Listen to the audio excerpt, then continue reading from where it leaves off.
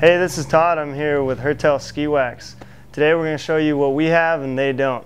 So first of all, let's start off. What's underneath the base of your snowboard? Well, it's snow, but snow is essentially water, and we got some snow right here melted down in the form of water. We got the Hertel surfactant. This is our special ingredient that goes inside the wax.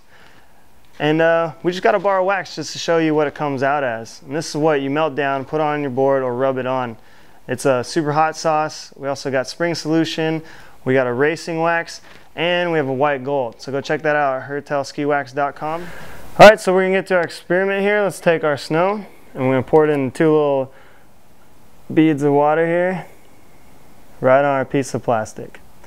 All right, so what you wanna look at is the angle of the bead, okay? And what we're trying to do with our wax is to cut that angle down so it's nice and flat and smooth. Because when you're going on your snowboard or your skis, you're hitting that angle and it's slowing you down.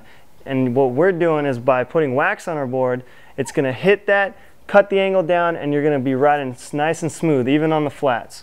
So let's take our surfactant and put it on the top of these beads here.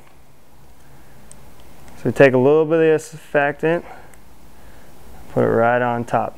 And immediately as it hits the top of that water, it's already spreading it out. It changes the angle of the bead. It's changing the water from that round convex shape into a flat, smooth shape. And we just rub it around, and it's just going, it doesn't go back together, doesn't make that angle again. You're gonna ride right over those beads, keep your speed, and continue down the hill.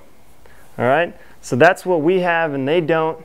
And you are gonna wanna wax your board with the Hertel Ski Wax, and you're gonna be glad you did.